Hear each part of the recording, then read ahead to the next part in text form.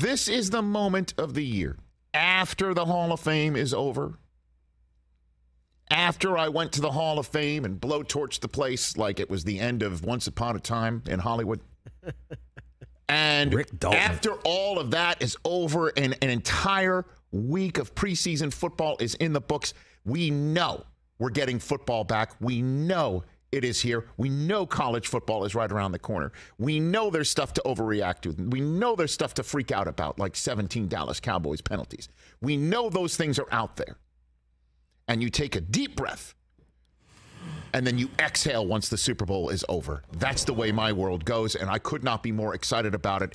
And then there's always something that happens in the first preseason week that has some long-lasting impact, where you know this is going to affect matters week one and potentially beyond, if not deep into the season.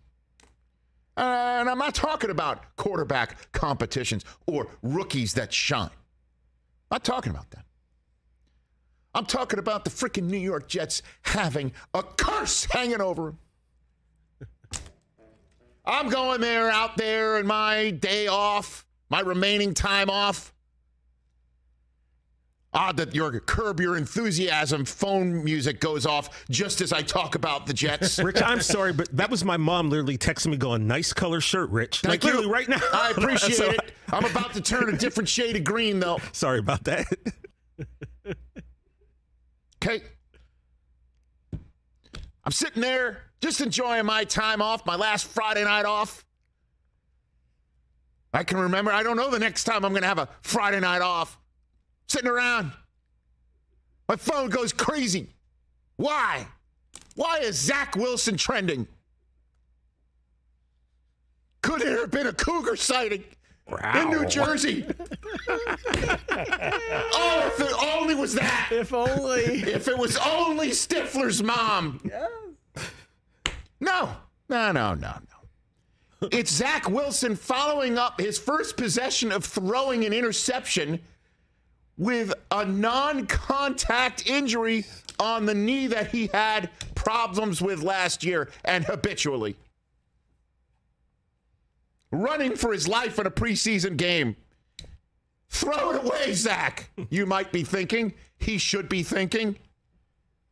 Since it's preseason, since he's had knee problems, since it's just the preseason, this isn't even the Snoopy Bowl on the line that Rex Ryan had his quarterback Mark Sanchez played deep into the game only for him to suffer an injury that caused a problem in the regular season that ensued.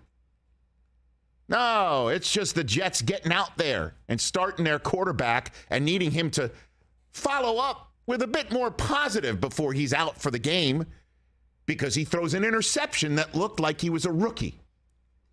Oh, this is after the defense gave up a touchdown to the Philadelphia Eagles and also blew up Jalen Hurts on the sideline like they're playing for the Super Bowl, causing Nick Sirianni to curse a blue streak at Robert Saleh across the field in a way that made everybody blush.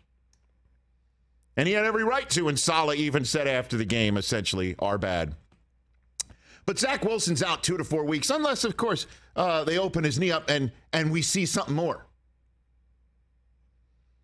Good news, Jets fans, is the surgeon who's doing that knee is the great Neil Elitrosh, and I can personally attest he's great.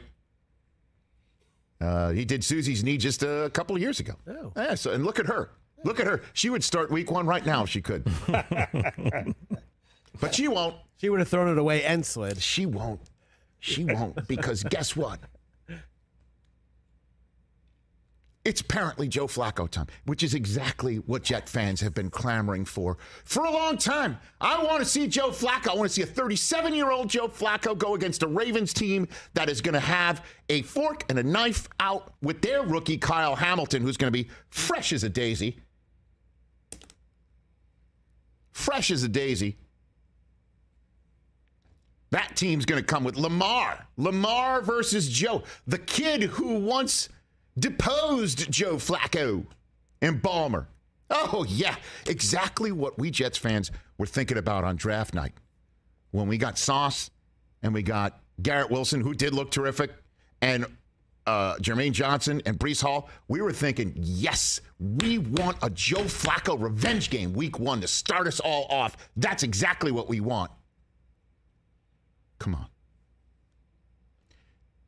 As the Jets start off as if they're an AFC North team, Ravens, Browns, Bengals, Steelers, that'll be Joe Flacco. Hey, it'll be like a one big hashtag TBT.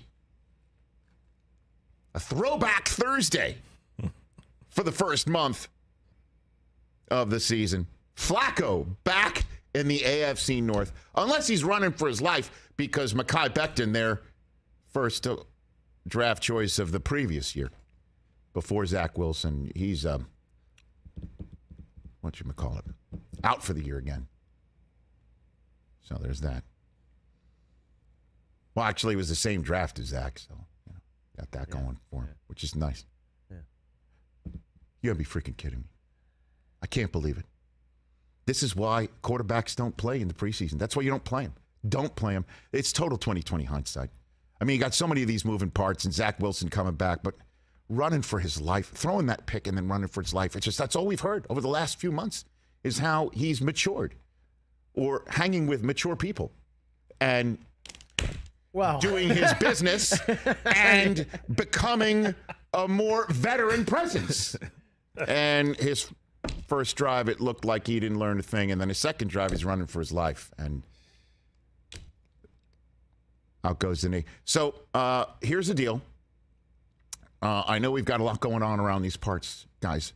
But after the show, we're going to go up to the marina. Really, it's just a hop, skip, and a jump from there. It's easy. Can we take your boat? Can we take your boat? We can take my Fantastic. boat. We can dock right in we'll there. take your boat, and we'll go up to Neil Elatrosh's office. I know exactly where it is. I know exactly where this is going to take place because that's where I once dropped Susie off and picked her up. Fuel's actually cheaper up there, too. I know exactly where to go. I know exactly where to go.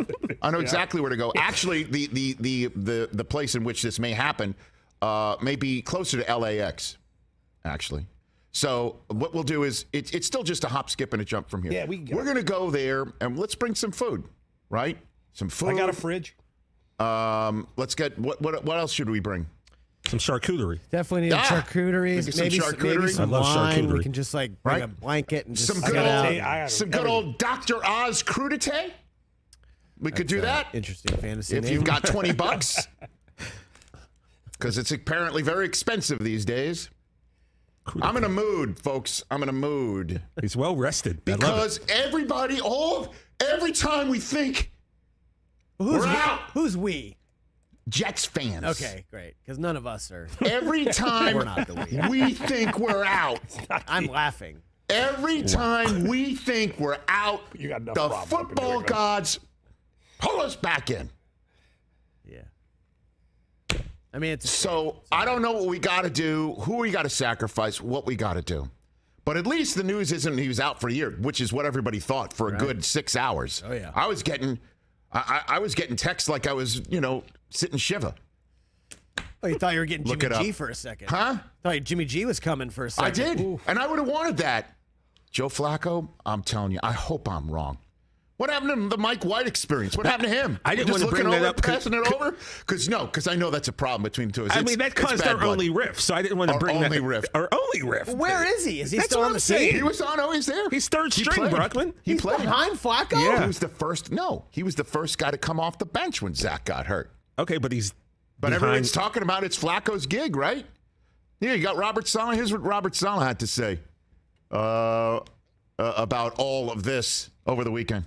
I think he's going to be fine, especially for the remainder of preseason. We'll see everything else with Zach's knee and how that comes out. But we got all the faith in the world in Joe.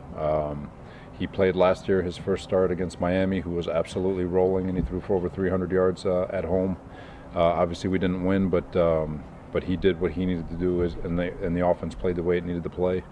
So he's a pro. He's going to figure out how to get it done. He is a pro, and he is a vet, and he knows the offense, and he knows, but what he isn't is very mobile. And Dwayne Brown is now coming to play left tackle. George Fant, thanks for playing left tackle for a bit. You're now right tackle. Let's put it all together. I don't know, man. This is not what I was looking forward to. This is not what I was thinking. This is not what I was hoping. That's why I didn't do the win-loss game for the Jets. You never do the win-loss game for the Jets until the last possible second. Because we're going to open up Zach Wilson's knee, and hopefully all is just a trim here and a cut there, and then we're done. And we get the 2 weeks, and maybe he starts week 1. I don't know. It seems best case scenario from what we know, though, right? Let me tell you who's not starting week 1. Zach Wilson. I mean, come on. Okay. I don't want to seem like I'm laughing at it. I'm just laughing at the situation. I'm not laughing at the. No. Go ahead. No, Go ahead. I'm laughing. Very good. See, that's him, not me. I don't want that karma Hey, coming at least back. the Jets they know who their play caller is, and it's just one assistant. At least we know that.